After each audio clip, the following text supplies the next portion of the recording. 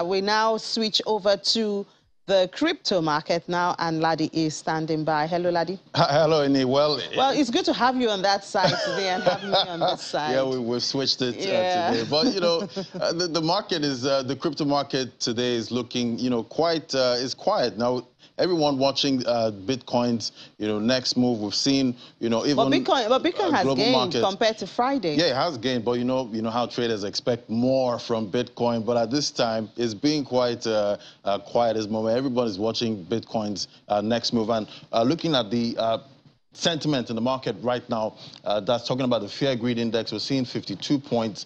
It's at neutral. It did get to greed, you know, at some point last week, but we're back at neutral, showing that, you know, traders are still looking for direction in this market. Market cap still sitting above $2 trillion. It's $2.16 trillion. There's 24-hour volume traded in the total crypto space. That's Bitcoin plus the altcoins, $94.43 billion. That's down about 13% this morning. Bitcoin dominance sitting at about 40%. Price of Bitcoin, $46,233 this morning. We see it is holding that key point at 45,000. Traders are watching that level. Anything below that level could, you know, continue a new decline, you know, for the price of Bitcoin. But traders are watching that level very much this morning. Volume traded $27.09 billion.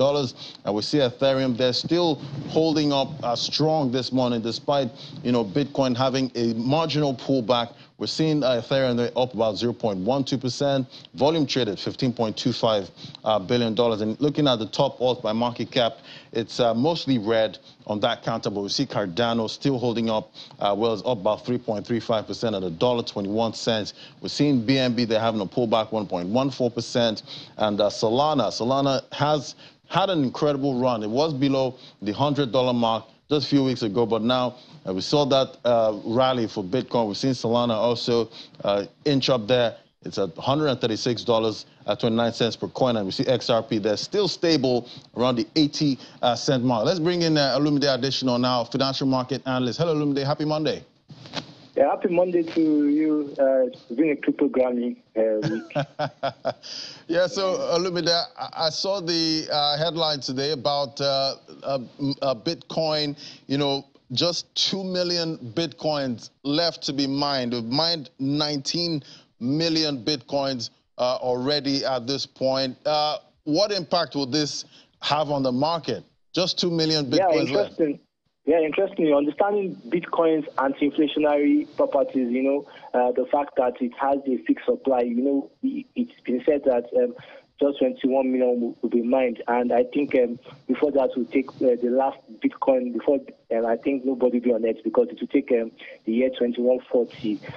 So the anti-inflationary properties make Bitcoin very suitable for what? Preservation and edge against inflation. But the direct implication now has shown that the difficulty level of mining Bitcoin has rose to roughly 28.5 trillion. And what that means for people that don't really understand the difficulty levels, the computing power needed by miners to produce Bitcoin is getting much more tougher. So interestingly, we've seen that the hash rate is quite stable. We've seen that the fact that adoption is relatively decent, despite the fact that we are seeing an hawkish US Fed era. So I think one of the things we need to look at, like you rightly said, the market price action is that Bitcoin has fairly been stable, despite the fact that it has dropped from a key level, you know, to the $45,000 level. But having said that, we've seen that the adoption in the NFT space and the ecosystem around Ethereum is making Ethereum quite exciting, and that's why you rightly said that we saw Ethereum still ranging around $3,500. But I think it's real safe to say caution is needed because the market is showing that volatility is coming to play with reports that Russian participated in some war crimes across the week. So that will definitely create some market volatility for investors.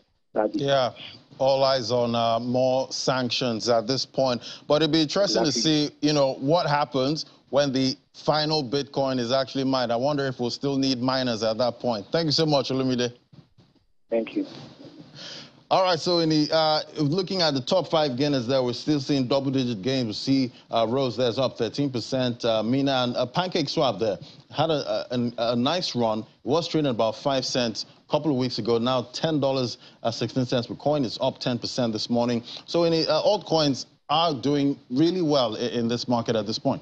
Yeah, well, I believe you, Ladi, whatever you say, but I tell you, I can't get that conversation you just had with Olumide off my mind. It's just 2 million Bitcoin, just 2 million Bitcoin left to be mined. That should send that price up. I mean, yeah, exactly. When supply is limited, that's the interesting, part about Bitcoin. Limited supply, unlimited demand. Quite incredible. Very incredible.